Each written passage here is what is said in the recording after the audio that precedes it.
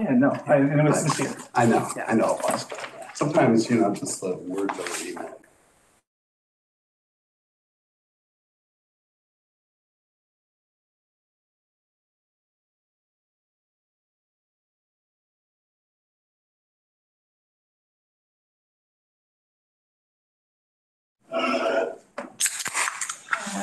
Councilmember Alvarez is absent. Councilmember Okrepke. Here. Chair Rogers. Here. Let the record reflect that all members are present with the exception of Councilmember Alvarez. Great. Do we have any announcements to start with today? The answer is no, that's cool. Did you want me to make that announcement? No, it's all good. I can make that announcement. Okay. I have tendered my resignation with the city of Santa Rosa, so today will be my last economic development subcommittee meeting, and it has been an absolute, oh my God, I'm going to get choked up, honor and pleasure to work with you guys for 18 years. 18 years, so thank you. Yeah. Oh, now I'm pulling it together. I wasn't trying to force it out of you. I just wasn't sure if we get to give you accolades and say thank you and you can always or what the appropriate time to do that is, but always. But it does matter for the agenda today. So yeah, that's the first time I said it out loud in a public meeting. So I'm together now. Yeah. Let's see if there's any public comments on announcements. Yeah, please. I'm sorry, I did want to take notice of that. 18 years. Oh my gosh. And I want to know personally that you have, your best interests at heart as you go forward. Do you know where you're landing yet, or? I do. Okay. Is it still in government? Yes. Oh, fantastic. Well, good luck to you. Good health. Thank you so much. All right. With that, we'll go on to approval of the minutes. Do you have any amendments to the minutes? All right. Let's see if there's any public comments on the minutes. All right. With that, we'll show them adopted as presented unless there's objection. I see no objection. Let's go on to public comments for non-agenda items. You're not here for this? Not for that part. Cool. All right, we'll check in. We'll keep moving then. I don't see anybody else to give comments. Let's go to our new business, item 5.1, that's the introduction of the economic and fiscal impacts of downtown housing study. Yeah, so this has been sort of a long time coming, and it happened in fits and starts. But we had an interest years ago stemming from the Urban 3 study that still gets referenced in terms of what is the, the economic fiscal impacts of infill housing, downtown housing, and the efforts that we started putting in to place through the Housing Action Plan back in 2016, working through 2017, 2018, 2019, going through recovery of the fires, and this sort of dual track that we've been running on in terms of our housing efforts in the city. And it's come up a lot in the past about, the idea of the Urban 3 study, which again really focused on the value of infill development and sort of where infrastructure exists, that housing is of value in those areas. So we wanted to do something, and we hired EPS to do this for us, to give actual numbers to that idea that was presented back in 2016, 2017. I'm going to let them go through the presentation. I just want it noted that this is a draft document. It's only being daylighted recently, not just with this committee, but also with the people who participated, the developers who participated in giving information and what their assumptions are. So now is the time to ask questions, to sort of give some direction. I do want to set it apart from the EIFD process. We're doing a separate infrastructure finance plan. It's a different document than that. This is really serving a different purpose, but it could perhaps, I don't know, we can figure out on Thursday if there's any link or value to that long-term tax increment financing document. This is really not that. They did use industry standard assumptions, and so pick it apart. And I'm going to give it over to Jenny and Ben. Excellent. Thank you, Raisa. Good morning, honorable committee members. Thank you for having us. I'm Ben Sigmund with Economic and Planning Systems, principal in our Bay Area office. I'm joined by Jenny Lynn, vice president with the firm, also here in the Bay Area. We're really happy to have been part of this work and excited to share it with you this morning. I'll tell you what, just because of the format on Zoom here, I'll run through the deck. It's probably 15 minutes or so. And then we'll take questions at the end if that's all right. I usually prefer conversational, but I think just given this format, let me get through it and then we'll back up to any slides we want to really dive into if that's all right. Yeah, that works for me. Thanks all. Okay, Jenny, let's go to the first slide. So, all right. Most importantly, can everybody see the slides? Yes. Sharing? Great. Yeah. Yeah. And then I do, just to reiterate what Reyes already said, we gave this, a hard look, coordinated with developers, coordinated with the business community. We studied your budget. We didn't have extensive conversations with the finance department or city manager's department or any department heads on this. So, we are starting to get some feedback. And so very tough to claw back numbers once you put them out there. But I just ask for your sort of cooperation. We're, very much in a draft format at the moment. So let's not wed ourselves to some of the finer points just yet. But we took a look at both fiscal and economic impacts. Fiscal is a sort of term of art in our world that relates to impacts on the general fund or the city's financial condition. The economic impacts are more the jobs and spending in the local economy, sort of not necessarily money going to the city.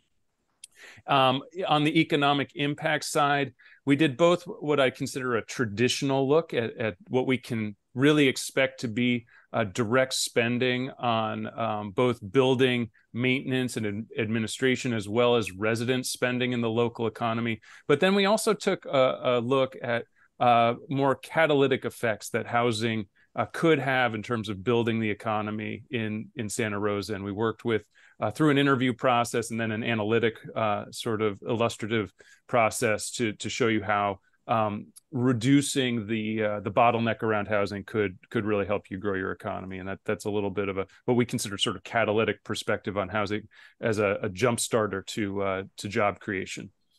Okay, let's keep going. To begin, we go one more slide. We looked at everything. We'll present it to you on a per unit basis, and then we sort of gross it up to what we think might be a build out or a sort of a build out potential in the near term for the downtown.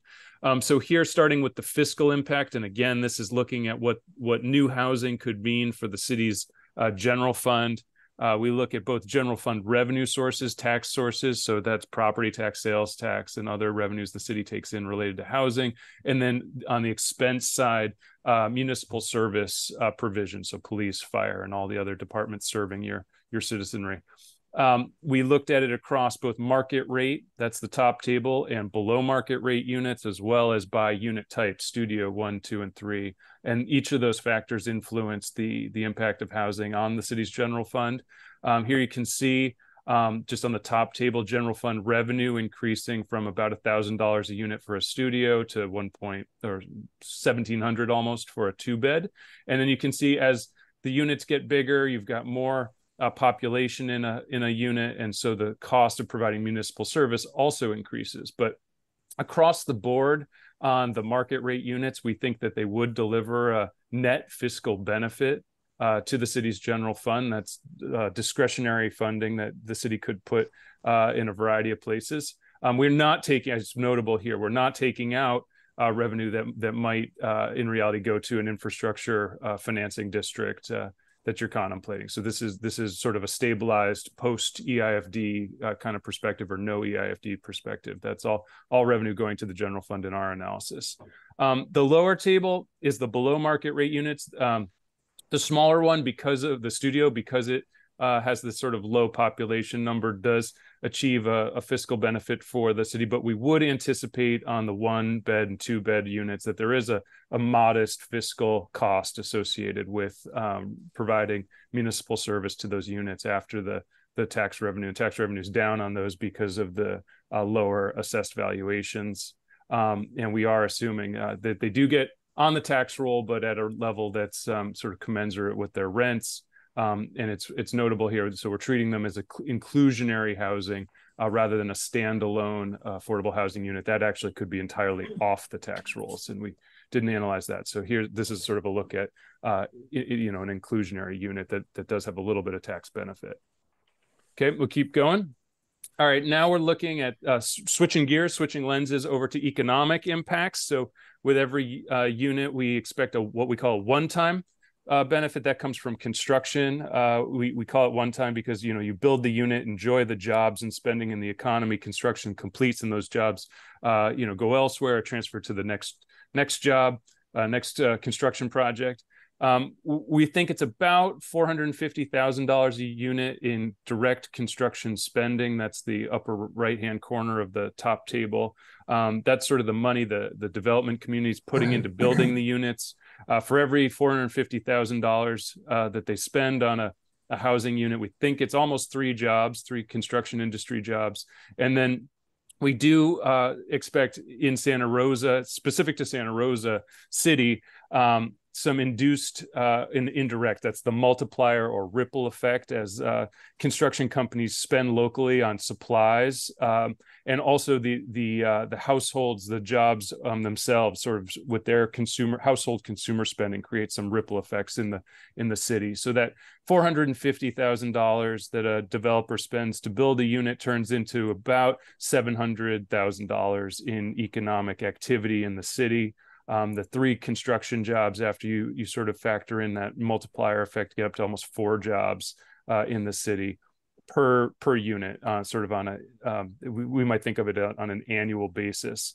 And then the bottom table, thinking about operating the units once they're built, occupied, stabilized, it's about $5,000 a year to maintain a multifamily unit in Santa Rosa. That's through some of the conversations we had with your development community. And you get that same ripple effect there, where there's some additional spending in the economy because of those management activities. So it's about approaching $7,000 a unit, about one job per 50 units that get built there overall.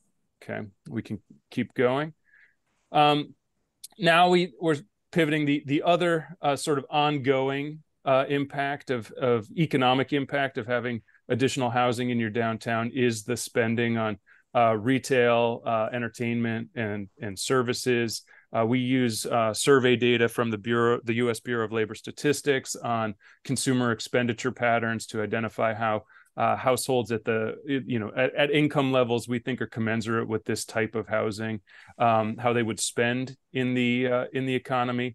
And so at the top table, thinking about a market rate unit, and it depends. Again, the smaller studios likely to be, one person. So it's going to be less household spending than the larger units, which are going to have more than one person. But it's something between, $3,500 and $6,000 a year in spending on goods and services in the local economy. Once you get that sort of ripple effect through the city, it's could be upwards of $7,000 a year.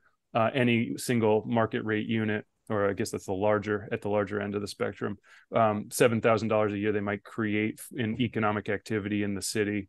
And then, as you would expect on the lower table there, below market rate units, not quite as much spending attributable to the restricted income level or their income level. And so it's more in the range of $3,000 to $4,000 a year in spending on goods and services, which has a ripple effect, gets you a bit above that. Overall, though, we're looking at, in the range of one job in Santa Rosa between roughly 30 and 50 units, depending on the unit type. So modest effect, but it adds up. So that's good, Jenny. Thank you. So now you laid out kind of the range of values we see on a per unit basis, and I realize that was probably like drinking from a fire hose. So we'll definitely go back and look at that more if you wish. But we started here to consider what that those per unit fiscal and economic impacts mean if you start to think about them across build out of your downtown. We recognize the downtown plan provides capacity for 7,000 units, that's sort of a, maybe a hypothetical or ceiling to the build out. So we considered here about half that 3,500 unit build out. We talked to a number of the developers actively pursuing projects in town.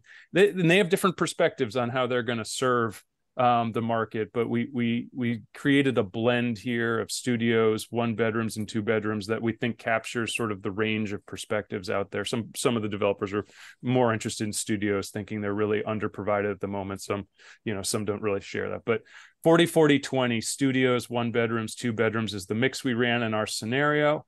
And then we include the 8% for inclusionary housing policy perspective in this, and you can see that's the darker blue in the chart there. So all in 280 affordable units and 3,220 market rate units. And this is just you could obviously ask us to do different scenarios with the modeling we've done, but this is what we went in with in terms of a mix of unit types and build out and market rate and below market rate. And we're going to show you what, if this were the program that were to be built in downtown Santa Rosa, what it means in terms of fiscal and economic impact totals. So that's where we're going. Next slide. Okay, we'll start with the fiscal. So with that program, tax revenue to the general fund from the 3,500 units comes out to about $4.5 million annually in today's money. So we're not escalating it for money 10 years from now when this might be built out. So $4.5 million total revenue. We think it would cost the city about $3.7 million in municipal service costs to satisfy the demands from those units. So it's a net fiscal benefit to the general fund of almost $900,000 a year, today's money, when this program's built out. On the revenue side, property tax is the biggest contributor. It's about half the revenue. On the cost side, no surprise, public safety, police and fire make up almost 70% of the cost of provide municipal service to the units. So, again, our first look at this, and without the benefit of meeting with police and fire or reviewing this in great detail with the city, but we use cost sort of allocation factors that are very typical of a city of your size, and there is a bit of professional judgment in there, but we think it's very much consistent with what we've observed throughout Northern California. Okay. Keep going. On the economic impact side, let's start with the construction jobs. It is almost built out to 3,500 units, 1.6 almost billion dollars in construction activity when it ripples through the local economy. And you guys have this great sort of economy there where a bit of an island, and so you do have these really good multiplier effects as a result of that. So almost $1 billion, $900 million in ripple effect as all your suppliers sort of jump into action to serve the construction project. So all in, it could be $2.5 billion in economic activity that comes from the construction of 3,500 units. It's almost 15,000. We call them job years, and that's a little bit confusing, which is why we provide the table below, which is we take that one-time construction impact and we spread it out over a decade.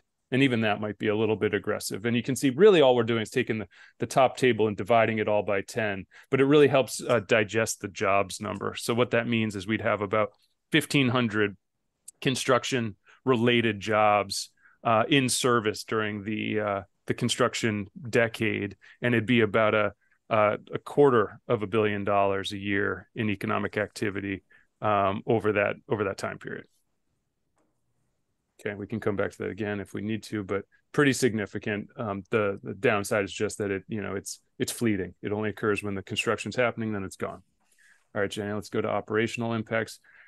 Okay, so then the resident spending all in really does add up, almost $17 million a year in direct spending on goods and services in the local economy. When that ripples through, you get another $2.5 million. So it's almost $20 million a year in spending in the economy that comes from those households out opening up their wallets and pocketbooks. It's almost 150 jobs that might be added just from that.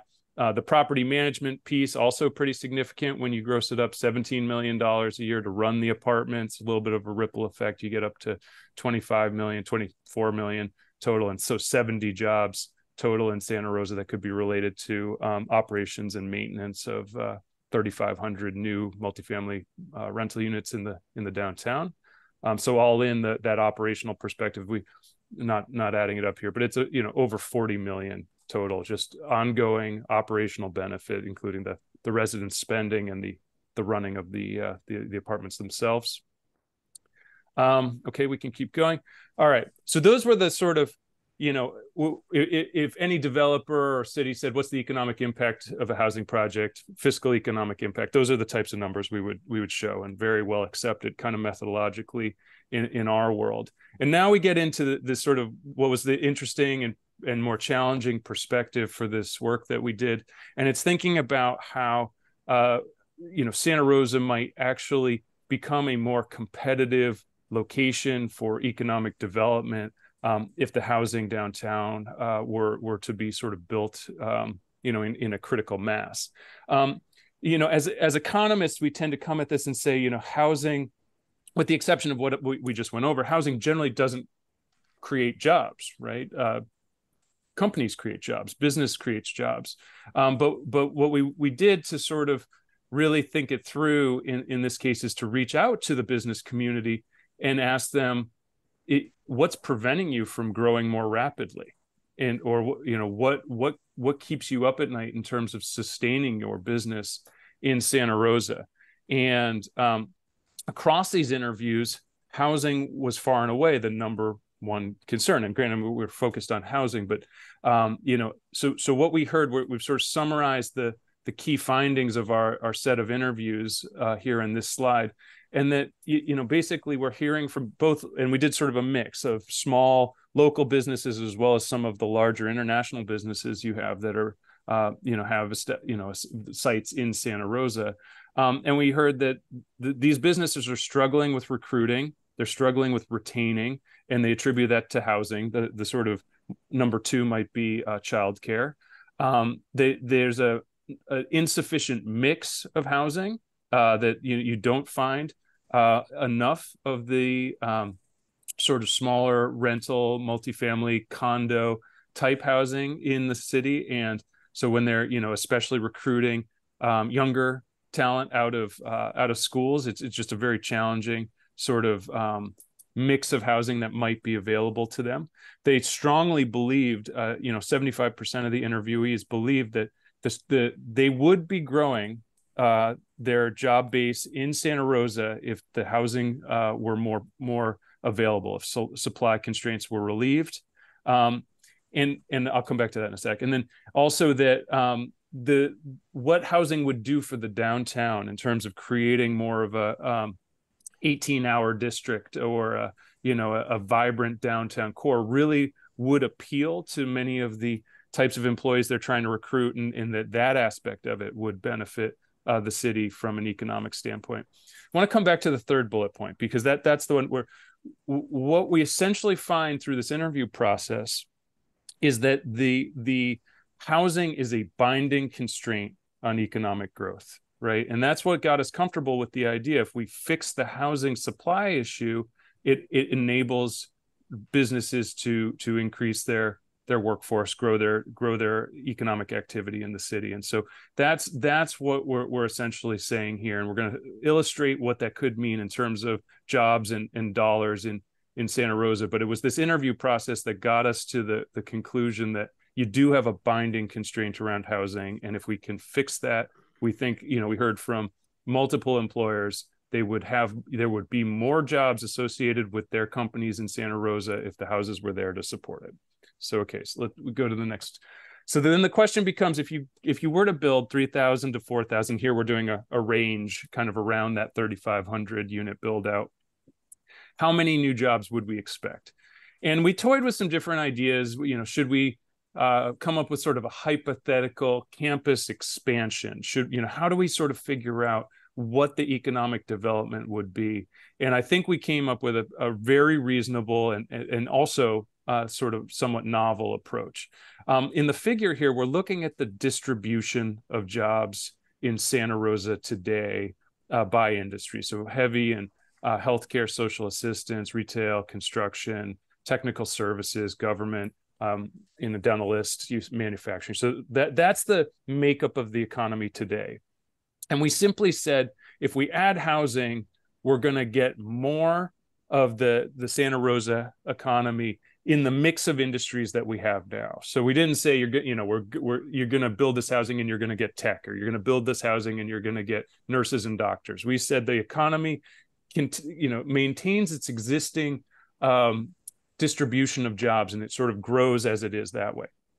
And what we're concluding, and we'll show you a little bit of the math on the next slide, is that those 3,000 to 4,000 units would get you about 2,000 to 2,600 new jobs. And in the mix of jobs distribution you have now, that might mean upwards of 450 healthcare jobs, could be 200 professional services jobs, another 100 to 150 manufacturing jobs. So you get the idea there.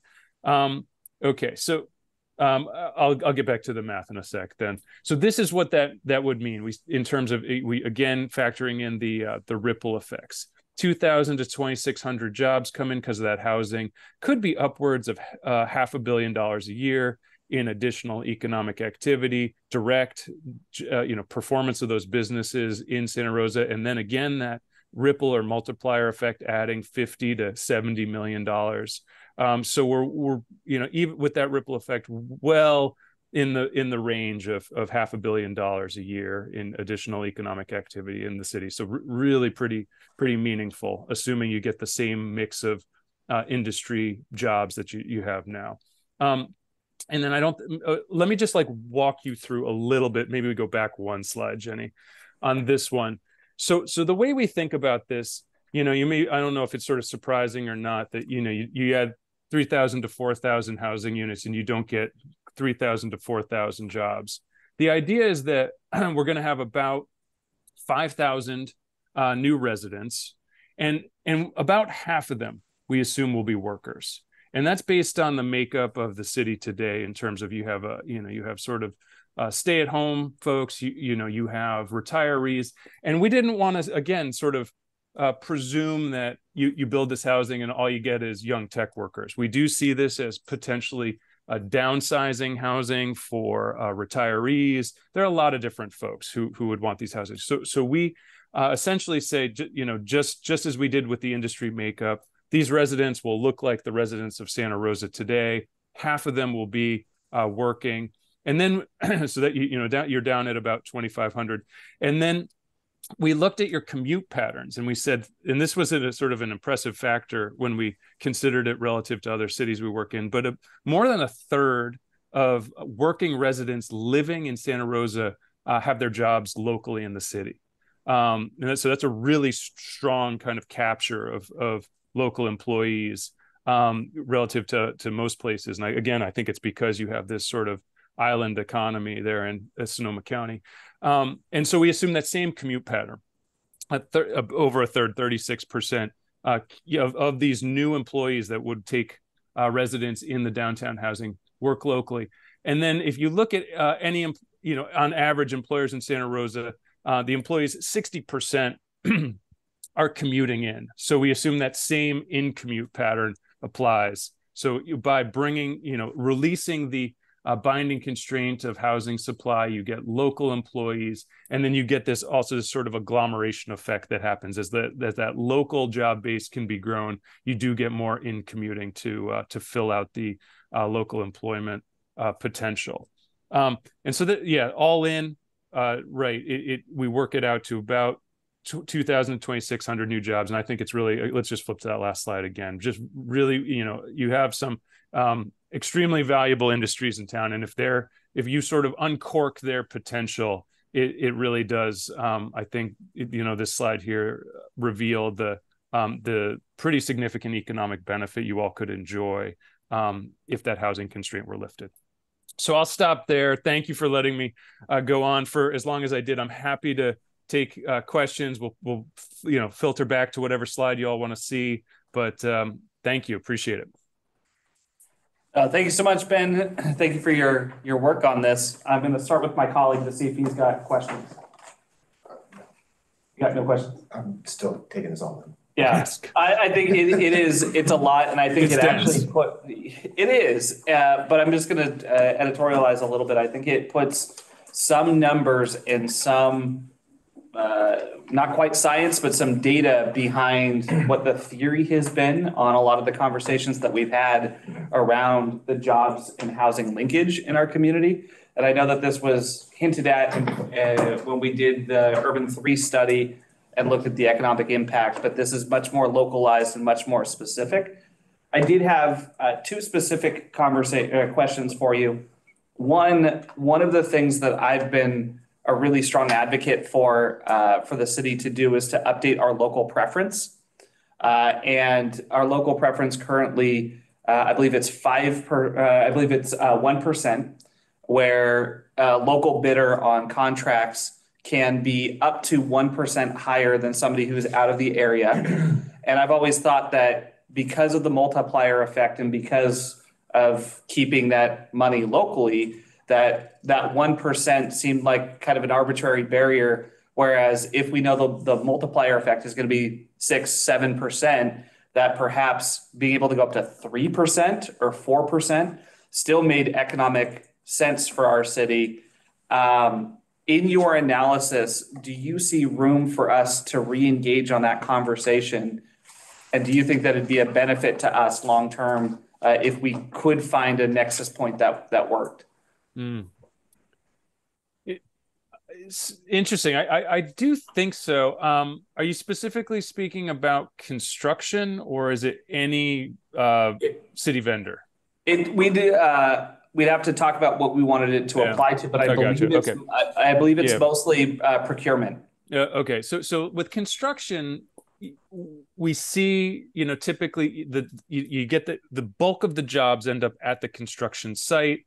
A lot of the materials can still be sourced within the city, right? So it is possible. Basically, I'm saying when you hire a construction company and they move the operation, essentially they operate in Santa Rosa for the period, they may still be achieving similar indirect and induced effects. I think, if they in particular are local, some of the what we're called induced, which is the household spending. If they're a local company, their employees live locally, their household spending is local, then you probably are getting that, a lot of that ripple effect. Whereas if you took a company from, farther away and their employees are commuting in, they're going home at the end of the day, their household spending isn't really translating into multiplier effects. I do think, getting a local company does probably increase the overall multiplier effect there. I'm just pointing out with construction that the economic activity is a little bit more mobile.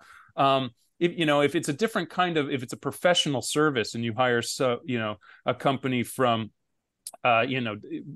whether Oakland, San Jose, whatever it might be, I think that's fair. You're really probably not getting the benefit of the local multiplier effects. And I think that could be a justification for increasing the local percentage differential.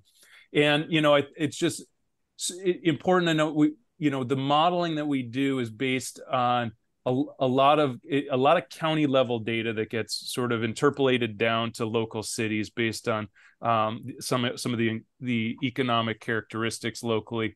I guess what I mean is they are estimates, right? It's very difficult to actually run to ground the degree to which these multiplier effects are realized, but it's a very well accepted perspective. And you're absolutely right that, if you get a local company and they're particularly if there is meaningful inputs to the supply of the production process that they are generating. So local printing, if you're actually buying sort of physical wares, like your parks department, right? They're out there buying concrete, bricks, cement, whatever it is. And if they're buying that locally, you're really going to get that effect. So I do think there's that argument holds water. I do think that particular industries, it might be more valid. And I think though you just be the word of caution is, trying to be so precise as, 1% to 3%. It worries me that, it would be challenging to be, technically accurate at that level of detail. No, I But- could appreciate that, and Yeah. thank you. And then my second question for you, you mentioned that particularly in construction, that the analysis showed that it probably increased about 1,470 workforce jobs per year to hit that goal. Did your analysis look at all to see what the demand or availability was for those construction workers? Because as we talk about this, is there a need for us to put more emphasis on the training and the workforce development side if we're going to hit these goals, or would that act as sort of a tailwind or a drag to it? Yeah, no, that's a great question, because and we always try to be careful to in choosing our words around economic impacts related to construction. And we tend to go with a construction project will support rather than generate jobs, because usually what we're thinking is that construction industry is in place, and what this downtown housing does is give that existing industry something to do for a period of time, and then they move on to the next job. And in reality, right, the construction has been ebbs and flows, and and especially at the moment, minimal construction activity. And we've seen over the years, right, where recessionary periods really erode the construction industry, and it becomes very hard for it to ramp back up as you enter a boom moment in a new development cycle. I think this is a situation where, if over time, I mean, we've sort of divided everything by 10, right, in terms of thinking about it way overly simplistic. In reality, this sort of ramps up, and I think the industry kind of starts to accommodate that growth. I mean, what we saw in Oakland here when we went through a pretty significant multifamily construction boom in the basically the last, looking back maybe 5-8 years, is that there were a lot of relocations, right? Initially, we saw parking lots around these projects filled with license plates from Idaho and Oregon and all over. And then I think over time there were, that as it became clear that there was a steady stream of work, more of those construction workers, either came out of trade schools or apprenticeships or moved here for those jobs. And so I think, as the industry kind of kicks into gear around opportunities, I think there may be, ways that the city can support support the trades or support training programs. But, I don't think you sort of set yourself up for that initially anticipating a problem. You probably let this sort of kick off and get into gear. And if what you're hearing is there are certain kinds of constraints, you're more strategic in trying to sort of identify where the city can, really plug in and alleviate problems with the construction industry. And I think maybe the simplest answer, if it wasn't clear from this response, is no, we did not evaluate, is there sort of capacity in the construction industry now to accommodate this exact kind of level of activity. But it was notable, right? The construction is the third most significant employer in the city. So it's there, and it's meaningful. And then last question, and it's just what I heard, and I want to make sure I'm accurate on it, is that your analysis used a loose inflation or escalator over the course of the 10-year period. And I mean, obviously that's, throwing a dart at a dartboard based on what historically has happened. So I get that, but I just wanted to make sure that was built into the model as well. So all the dollars we show you are today's dollars, 2023 dollars, zero escalation. So you certainly could take a crack at what you think escalation is and start to blow these up to future dollars. But I think for a couple of reasons, we tend to not do that in our work. And one, it's hard for people to understand. If I tell you, it's $3 billion, you're thinking that's $3 billion, but in reality, it's 2.5, right? Because that's what it means today. So people don't really understand future dollars. That's problem number one. And problem number two is we'd just be guessing, right? What the escalation rates will be. So we avoid both those problems by showing you all of the dollars in today's money. It's more understandable, and it avoids making another assumption. And then the other thing is that all of the economic relationships, we're constantly showing you, here's the dollars activity in the economy, and here's what it means in terms of jobs. Those relationships are also a snapshot of today, which keeps us on sort of solid footing. That's really helpful. Thank you. And I know I'll have a lot more questions. I know my colleague will once we get a chance to digest it a little bit further and talk about how it fits with our economic development strategy plan and the EIFD work and all of that. Just want to thank you for that. Let's go to public comment on the item. Yeah, thank you, Chris. Is it okay if I stand here? Yeah, please do. Okay, thank you. Thanks, I appreciate Eric? that. Can Yes, you give me a minute to pull up the public comment slide? Jenny, can you stop sharing your screen? just give me a, I also can just do it off of the clock if that works for folks. I got it. Give me a There we second here. Yeah. there's always a risk. There's always a risk. I'm much more low tech sometimes.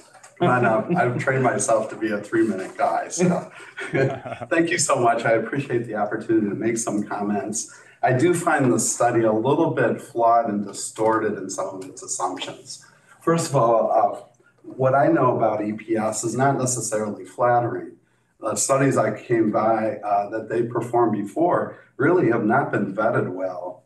This particular study, and of course you know me for vacation rental, but the impact of vacation rental on affordable and workforce housing in Sonoma County was really a textbook case of propaganda when we went to research this and pull this apart. So here I find some of the same trends sort of repeating itself.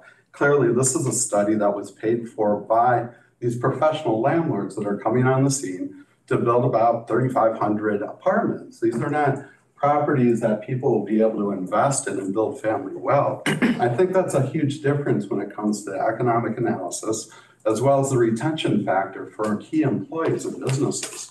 Furthermore, I see that this rental stock will be of service to the lower income households.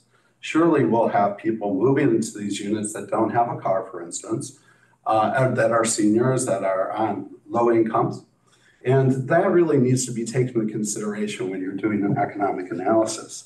Furthermore here, and I think there should actually be a law that prevents this, I don't really see the initial scoping document or when the project was assigned or any of those key points that go into fiscal management for government. Those are missing from this, and I'm not sure why. I know that you guys have gone out of the way to say that this wasn't something that was ordained by city management or is independent of the special taxation dinner, but that's not really passing the sniff test, quite frankly. We do recognize that there's about $1.5 billion that are being invested by these professional landlords to build this housing stock. And this is a study that is essentially just polling what their interests are and serving it back up for public consumption. So I think that's sort of something to be really concerned about. And I could quibble about so many other questions here, but I understand this is just sort of a first step in the process. But I will say that things are sort of veering off course in a big way, in sort of a big bubblish, hyperactive way of rah-rahism with this type of data. And this is something that government needs to move away from because it doesn't create good policy. And the policy that creates cements into government protracted conflict and drama over policy that wasn't really set in a factual basis. So I would suggest that you sort of give pause to this process, really understand what you're doing, and dive deep on some of these assumptions and speculations. Thank you so much. I appreciate your time. Thank you, Eric. Are there any other public comments? All right, I'll bring it back and I'll let staff and folks answer. I think there's some good questions in there. But my assumption, and correct me if I'm wrong, was that the 3,500 number was to coincide with our regional housing needs assessment, and that the makeup of those units was largely driven by what the state is telling us we need to build also. Demand and the arena. Right. I mean, I think Ben touched on that a little bit. I mean, we have certain numbers in the general plan, right? In the downtown station area specific plan. And then, yeah, that it takes into consideration arena numbers. But they took that, correct me if I'm wrong, Ben, the 7,000 from the downtown station area specific plan and brought it down to 50%, which seems reasonable based on arena numbers. Okay. Exactly. And I want to underscore the preface that Raisa provided at the top of this presentation, that this is an administrative draft, a draft that we have not discussed internally. I know that my CFO is going to put me in a headlock when we leave here, right? And so, yes, there are questions. I'd actually candidly like to see that. There are some questions. I think there is some really good qualitative data that has been presented, very insightful, the interviews that were conducted. I do think that whenever you're talking about any theoretical framework, it's important at the top to understand what the assumptions are. And I understand that certain projections are included in this presentation. And again, we haven't had the opportunity to speak internally or with the consultant on those projections. I will tell you that at first glance, I'm not sure that the general fund expenses, if we've captured service delivery accurately in those projections. Again, I don't know. And so I want to provide that context. And yes, we will work through this report. We will get with the consultant on the questions that we have. And we will absolutely come back to you if need be with updated projections. Right. And I'll add to, as far as the unit count goes, really what we're looking at with the 7,000 is more of the maximum densities that are allowed. What we've really been trying to strategize for is what is a reasonable number to scope around. And much of that is based on the market demands, what they can move forward with. So as they engage the development side, it's a better understanding of that product that the development team is moving forward. But overall, it is working within the constraints of the downtown station area plan. When we look at the distribution of affordable units, it's all really based on that. Arena numbers do come into that equation.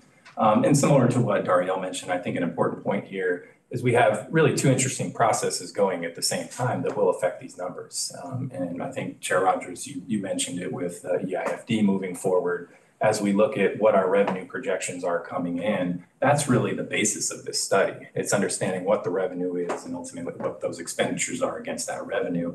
And I know it was mentioned in the beginning of this, it's very difficult to claw back numbers. I think it's good for the committee to see the methodology, how we tackle this problem.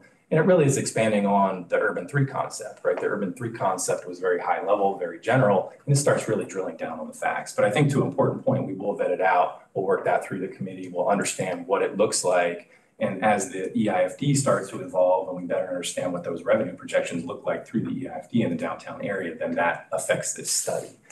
So this is really just the beginning conversation for that. And we appreciate the really open and honest feedback, and that'll help us move forward in the best manner possible. To start working on this concept, which I think is a really important point for downtown. It's understanding, and the question comes up often about, is it a net gain or a loss with the development of housing? And this is helping to lay out that thought process and that argument. Any additional comments? No, I just think that while I do appreciate it is an administrative draft, there's a lot of moving parts, there's things that could change. There are some points in here that I think are very valuable and some good takeaways. We've talked before in this subcommittee about our island economy and how that can be a detriment sometimes to attracting businesses and talent. But it's also good to hear the double-edged sword of that there's multipliers that come in with that as well, that once you get things here, it multiplies in various ways to make it more beneficial, which I think is great. And then I understand they're hypothetical, and that is large, bold, all caps on this. But it is good to see that the reports of downtown's demise have been greatly exaggerated, and that I think there's real opportunity considering what we can have available to us and what we can do. If these are remotely accurate, I'm very pleased to see some of this. Just Ashley just pointed out too, some of the information on the hypothetical build that like units at 8% designated below market, it's actually 4%. So then some of these things are, again, I think going to be reflective, like it couches what this is on the assumptions that were made. And not discussing the fiscal piece of it, I will say their findings in the current discussions with developers on terms of what the needs are and with businesses are consistent with what we've been finding since we started on the Housing Action Plan and some version of this way back in 2016. Housing followed by childcare remains one of the top issues of growth here. So what kind of growth? And we'll get into that in the Economic Development Strat Plan. But there's easy money with retail, right? But then the kind of growth that we're really looking for is affected by housing. And so I think the ongoing discussion about what this looks like is going to matter over time, for the growth of our industries. Yeah. Well, with that, thank you, Ben. Thank you, Jenny. Let's jump into the Economic Development Strat Plan. Thank you guys so much. All right. Thank you all very much. We appreciate it. We'll be in touch. Okay. All right. Bye-bye. Take care. Yeah, so that it is a very interesting conversation about this because, I just want to preface before we get into the strat plan is that for a long time, the question I've been asked a lot was why didn't you update the strat plan earlier? We did do a hard pivot in economic development and worked really specifically in housing specifically density infill housing. And so this is really the first step back out into an actual plan. I'm going to actually send this around because the way I was thinking of doing the going through the strategic action plan is focusing on the implementation part because I think it's going to be easier for us to sort of go through it in this way. And so that'll make its way to you. It's just that I just pulled out and made larger the back section of the plan. Right. Eric, anybody need one? Oh, please, thank you. So in going through this, I have one extra too, if you need. This is, like I said, this is just the last section. It's a pullout of what was attached onto the agenda. So it's not something new or different. So in going through the economic development plan, I just want to start with what the elements are. So we've been working on this, I have to say, for over a year. Really, we started moving it forward really beautifully, I think, when we had the public conversations here in this subcommittee. The way it's set right now, I do need to add a background element to it. I just put a page in there saying that I need to add that. It's where we are now, what brought us to this point, the general background information, how it addresses council policies and priorities, or council goals and priorities, and really hitting on the fact that one of the things that we need to do is recognize that we need fiscal stability and revenue growth. So I will work on some language for that first background section. The second part of it, of course, is the summary. It lists the three primary goals. And we had landed on three elements, which we'll get into under the next part, which is the strategic plan part of it. But one of the questions that I want to ask now, and was raised actually by the city manager's office, is do we need more goals? Do we capture what we need within this? What is missing, or do we need to expand it at all? The second part, of course, is the plan part. So again, it's set up so where there's goals, objectives, and tactics, which is mirrored in the implementation plan part of it. The monitoring and evaluation and the implementation plan, I've left the evaluation metrics targets blank because, for one thing, it's a living, breathing document. Not all things are going to be priorities. Not all things are going to be done, from the get-go, once this is adopted. And so we need to be able to have space to look at the things based on the market and the situation and whatever the environment is now when we're starting on some of these tactics and objectives, or objectives and tactics.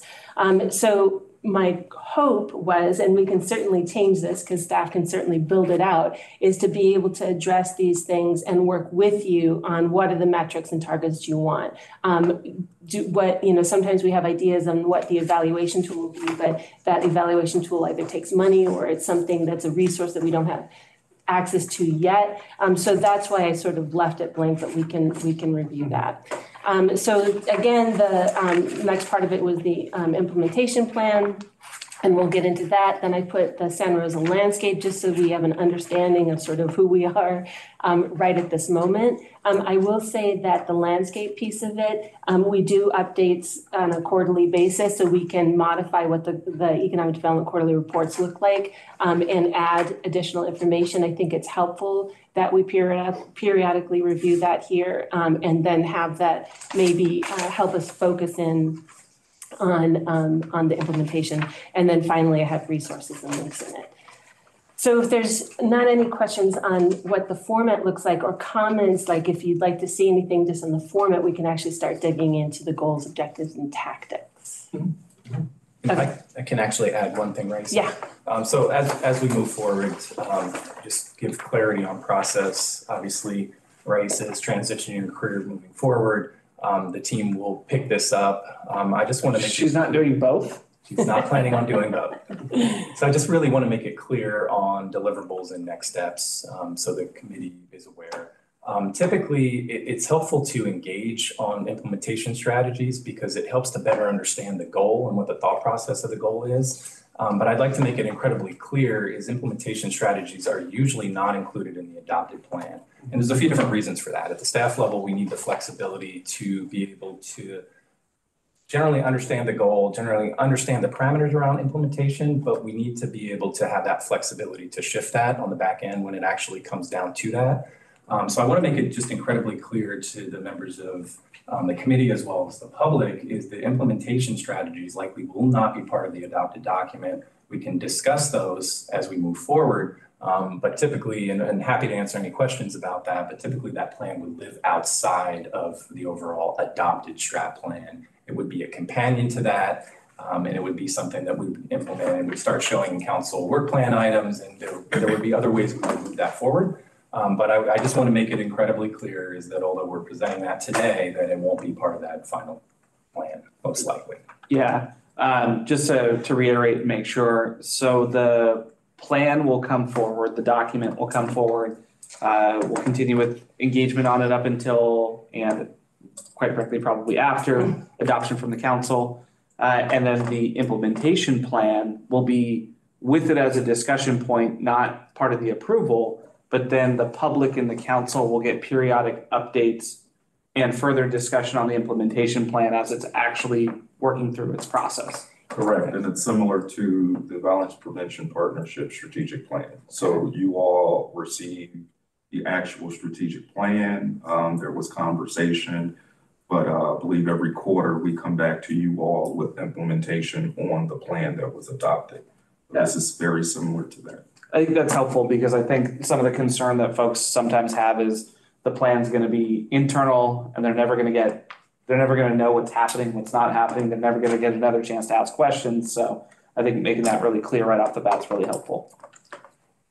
Yeah, and just the previous plans that we've had, we've done that. It's usually through the Economic Development Subcommittee.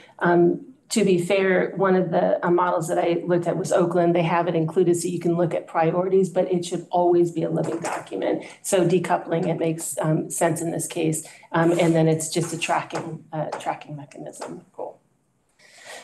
Okay. So just working off of the spreadsheet then, So again, the three goals that we have are business climate and communication. So I mean, really that is what is it like to do business with the city? How business friendly are we? So if we're going to be doing business attraction, retention, expansion, is our house in order on the inside for us to be able to accommodate those efforts? The second goal is economic vibrancy, which really is the business attraction, retention, expansion. And then the third part of it is resiliency and community investment. That's really the upstream efforts. We are, stepping a little bit back from the housing elements, but it's got, those things like the guaranteed basic income, things that we're currently doing, because again, we've been working on this for a long time. We do have some of our ongoing projects in here. It's also the childcare effort. That's an ongoing thing. Housing, anything that fits within that sort of community investment piece of it is in that the third bucket. So is the city manager on actually? She wasn't. Let me check again. Okay, because if she is, if you could just promote her. Because there was an interest in passing and saying that, she was interested in some additional goals. I don't know yet what those goals are, but again, I put on the table, are these the right three goal areas? I'm digging into the first one, objective one, which is the business-friendly policies and processes. It's the three pieces of it. We are in the process right now, and Gabe's running it, of the development. I should say, as I say this, not everything lands on economic development. Economic development has been really like two people. It is impossible to do. Economic development lives in every department, everywhere. So though it may be in some of these things, and we may have a statement in it, we are not economic development. The staff people, whoever's going to be coming in after me, are not the sole proprietors of any element of this plan. So on the first objective, the development and implementation of a service development services strategic plan, that's actually underway, and that is under the purview of Gabe right now in PED. The other element of it is coming up with an ad hoc group that's flexible, that's able to be take advantage of and influence some of the issues that we're seeing. And it's not just an internal group, but it's actually working with the chambers of commerce or we've been involved with the Bay Area Urban Manufacturing Initiative, anything that can sort of like, as we identify an issue or an opportunity, can weigh into policies or objectives that we have that are sort of citywide. And the last piece of that objective is the one-stop shop, sort of making it easy and identifying new things to help people get the information that they need. At any given time, like sometimes we have an influx of people needing signage information. We look at the signs, we're actually looking at the sign policy. So it can lead all of those things into that first objective. I can keep going. And if you, or do you guys want me to go through it piece by piece, or do you want to do you have highlights where you'd like to actually focus on stuff? How do you want to do it? Because we've seen this. We've talked about it. This is multiple meetings. How about let's do public comment on it. Okay. See if there's questions from the public that can kind of guide what we have not made particularly clear in some of the meetings. Yeah. See if it shakes a couple of things loose and then come back for comments. Okay, good, because it's a lot to go over individually. Like it is. That's a good thing. Yeah. So let's start with public comment. Thank you so much.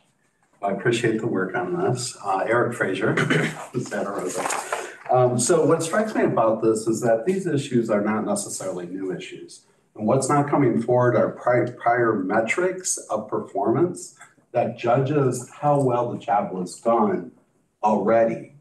So that's really quite concerning. I find this all sort of a mishmash of not really good, clear planning, quite frankly. Because of that, there is no continuity from a management sense or a way to have accountability over prior activity and expenses at the city. So that is actually very concerning. I'm going to put an overlay on this about the short-term rental ordinance because I think that's important and represents a major policy initiative that was very expensive, very divisive, isn't solved yet. And at the end of the day, what we ended up with, if you marry the three ordinances that have to do with short-term occupancy, two taxing ordinances, and then the short-term rental ordinance itself, what you guys did is you made it a misdemeanor offense for somebody to have a guest in their own home while they're there that on a short-term basis if that property is not registered. It's really quite embarrassing how bad the policy became because you put the community through a series of urgency ordinances that totally negate the sensibilities that you're putting forward in this plan. You did not provide a mechanism for fact-finding and verification when you were making policy. Furthermore, the policy seemed to be driven by entrenched self-interest. So that's very, very concerning. So you can put a lot of ink on paper about what your strategic planning is about. But at the end of the day, how are you actually serving your community? Are you standing up and being accountable to the voters when it comes to how money is spent and what happens when that money is spent? I don't see it in this plan. And that's fundamental to business. So when you have a business, you're paying attention to how your employees spend their money. You want them to be accountable for that spend. None of that's here. Thank you. All right, thank you, Eric. So I'm going to bring it back. So the first question that I think we should dive into is you asked, do we need an additional goal? And you have thoughts? I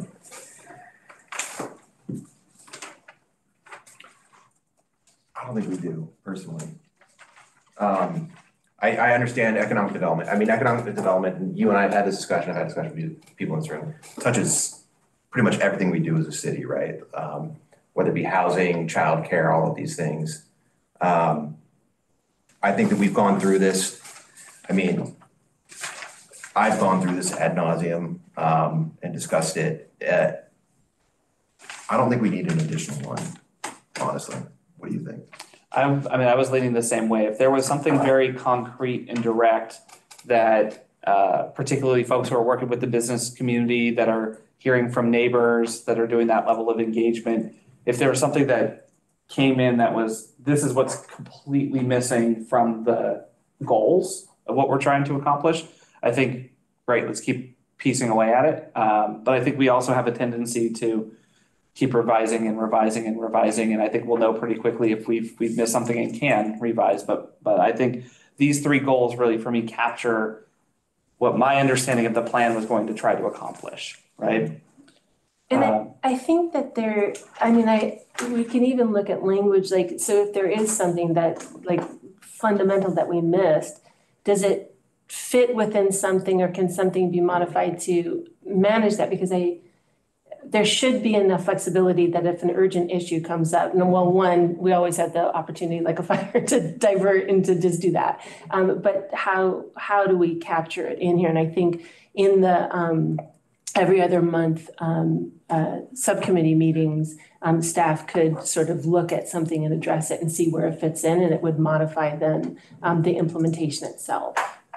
Okay. And I do want to give a nod to Eric's comments. I think it'd be really helpful when we come to our conversation at council with a discussion in the presentation about what accountability looks like, what checking back with the public looks like, what metrics look like, what track record looks like.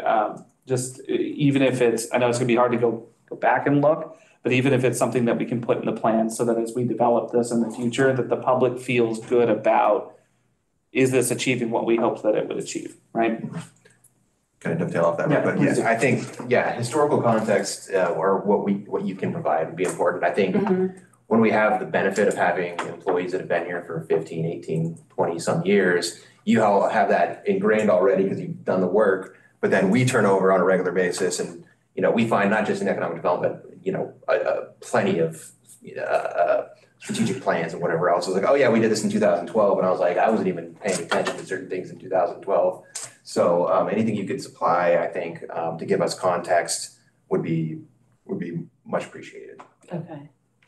I was gonna make a Sun Devils joke, but Please do. no, I'm good. They're funnier when you explain them. Yeah, I've learned that with my puns all the time. All right, then let's go with the different objectives. I know you've gone through them. Are there any that let's start with, are there any that you think are unclear? I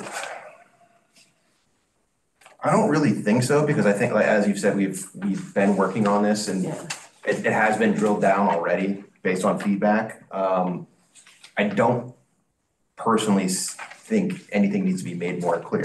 But again, it's also one of those things where when you get into the weeds, you understand what you're trying to convey, and it may not be clear to the external stakeholders. So, but for me, being in the circle, so to speak, I think we're good. And as you've discussed it, and I agree, and as you've discussed things with folks, has there been any glaring omissions that anybody's brought up with you?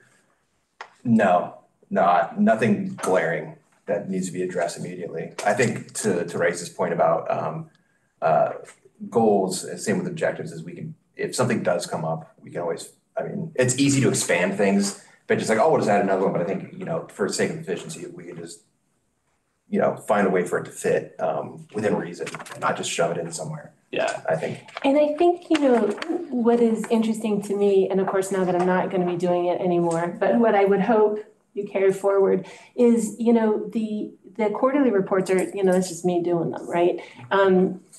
But I think that we can actually dig further in, like on the one that for October that's currently being vetted, we look at manufacturing. So what does that mean? Well, that then, that discussion maybe at the next subcommittee meeting can dig deeper into that element in this, and business attraction, retention, or something like that.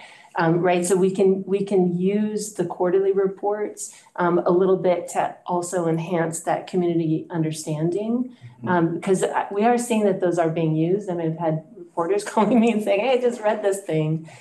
So my suggestion would be, let's start merging those in and being reflective. Yeah, and I think I can commit to doing that. I think the quarterly report is a good mechanism for reporting out progress on any level of a strat plan.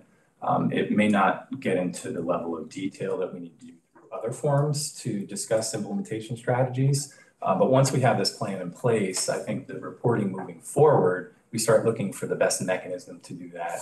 Data, dashboards, quarterly reports. There's quite a few tools in the toolbox to make that work. But I think that's a fabulous idea, and we can look in through this committee at what is the best tactic for communicating through that quarterly report. Is it working? Is there adds and deletes? It's a very helpful body to vet that out. But I can absolutely commit to that today. That's a very reasonable request, and I think an excellent tool for helping increase the reporting on the plan. Cool. Well, then with that said, I'm comfortable if we advance this to the council. Okay. And then that allows for additional public comment, and it has the staff report. It gives people a chance to kind of, outside of this room, because we've got very limited interest, and at the time, and right at the day, I know it matters. But the council meeting, I think, is where we'll really hear a lot of that feedback from folks that aren't here right now. What about, before we go off this, the priorities? Any, because I went through and thought, okay, what are we currently doing? Are you comfortable, like, it's got 3 columns, it's a 5-year program, but, things bleed over. Did anything jump out off the cuff, if you haven't looked at this part yet, on how I've set some of the priorities to move forward? No, so there were a couple where I might have quibbled with, but I'm going to defer to staff on what current workload looks like and what you think your expected delivery time is. I think overall, I think we can move things a little bit, but I'm not Okay. overly concerned with And it. again, this being a living document, we certainly can, but I just want to be able to have something to give staff to move forward to council with on sort of what current capacity was and what we're currently looking at. Okay. Cool. Well, that was way easier than That was, I mean, it's gonna be. I wasn't sure if we were gonna walk through each of the individual items, but we kind of did that last We time. So I did. figured, Yeah. all right, let's go on then to our department reports. Do we have anything to report? I'm leaving. No, the department report, the other piece of that, I mean, in all seriousness, my goal, and I think why I was pushing so hard to keep this on track to, the study session and the council item was in making sure that we have a good transition through here. I do feel like we're leaving you in a good place. I will also state that Tara Thompson has also given notice.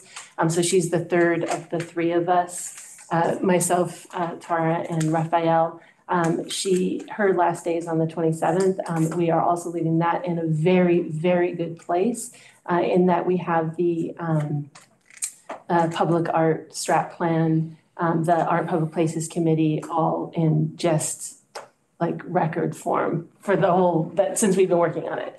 And we've been here with that since the beginning. So I think that we are leaving you in very good hands.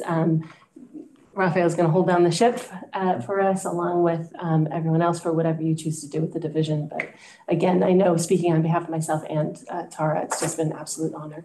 Yeah. Thank you so much, Raisa. Yes, thank you. I would just like to quickly thank Raisa for all your years of service for the city of Santa Rosa. It's an impressive career. And you've made quite a bit of difference in the city. And I just wanted to publicly thank you for that and wish you the best in your new endeavors. And we will do our best to move your initiatives forward. I will be watching. I'm still a resident. I can do public. You know how to get. Thank you. Thank you so much. Great. We'll do public comment on department reports. Oh, not necessary. I said mine. Cool. Salutation. All right, well, with that, everybody, thank you. We'll adjourn and we'll see you at the council meeting in about an hour. Thank you.